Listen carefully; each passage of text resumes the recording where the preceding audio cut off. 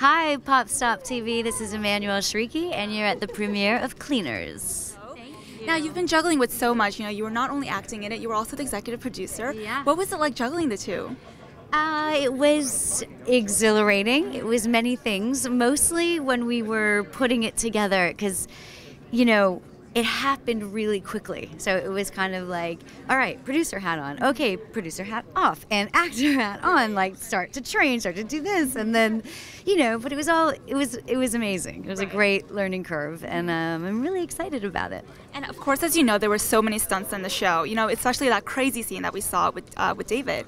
So how did you, what was the training like? We did some pretty intense martial arts training and gun training and knife training, everything training. Every single day? Every day. I mean, as much as we could. It was very intense. It was very compact, but it was great. You know, we felt comfortable. We had the most amazing stunt coordinators, so we felt super, super safe. And you also said that you were injured during the training once.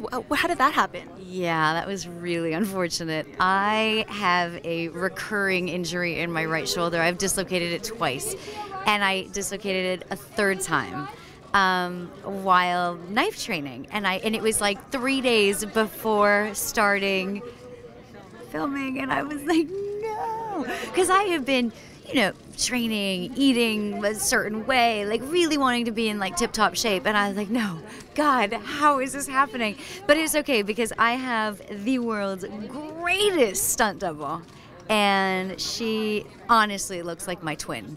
So she made me look pretty fierce. Wow, you totally fooled us in the trailer. Yeah. And I have to ask you, for all the Entourage fans out there, what's the status of the movie? I don't know. I wish I could tell you more. I don't know. Well, Mark Wahlberg told us that, you know, he has a script ready. Would you be on board? Would you? 100%. Oh my God, I would love to. I'm in.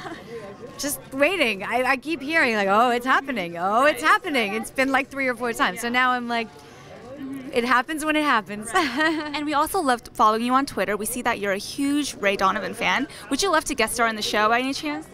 Yes. Yes, let it be known. Yes. It's my new obsession. It was Dexter. Dexter's over now. I was like, God, what am I going to watch? And I watched the pilot of Ray Donovan, and I was blown away. Don't listen to anything she says. She's out of her mind. Hi, sorry. Okay, now go back to your interview. And we have to ask you, all your fans want to know, what is your type? What kind of guys do you usually go for?